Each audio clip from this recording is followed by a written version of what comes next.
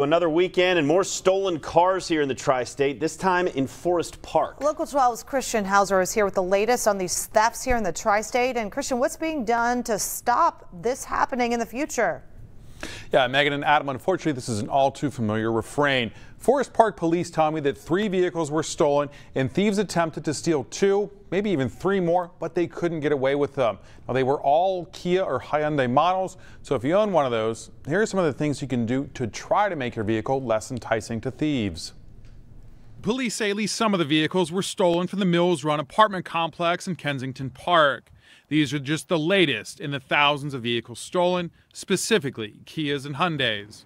Matt Moore with the Highway Loss Data Institute says over the last 20 years, car thefts were actually trending down. That is until the second half of 2020, when stolen vehicles started to skyrocket. The vehicles that were being targeted are vehicles that don't have standard anti-theft devices, standard immobilizers.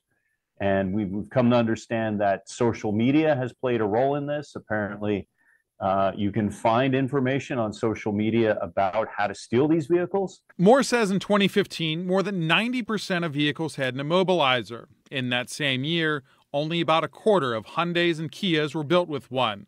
The 2 manufacturers are working to stop these crooks before they steal the vehicles. They're working to provide steering wheel locks to some owners who are in high-risk areas. Given that the folks who are likely to be stealing these vehicles are amateurs, it's possible that that anti-theft club steering wheel lock might be enough of a deterrent to cause them to just move on down the line and look for a comparable vehicle that doesn't have that device. Hyundai is selling glass break sensor security kits designed to prevent thieves from breaking in.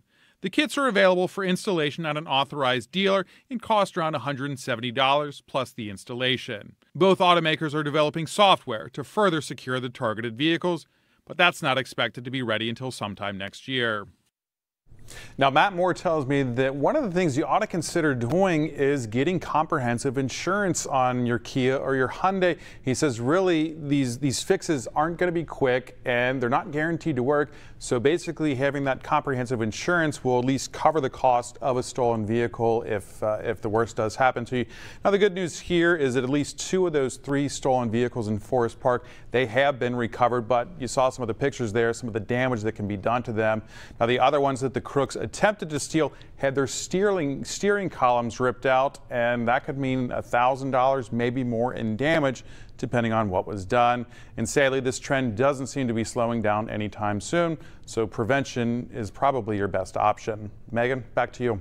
Good advice, Christian. And all of this information is on our website, local12.com. For the quickest way to get there, download that Local 12 News app. Just look for the stolen car article.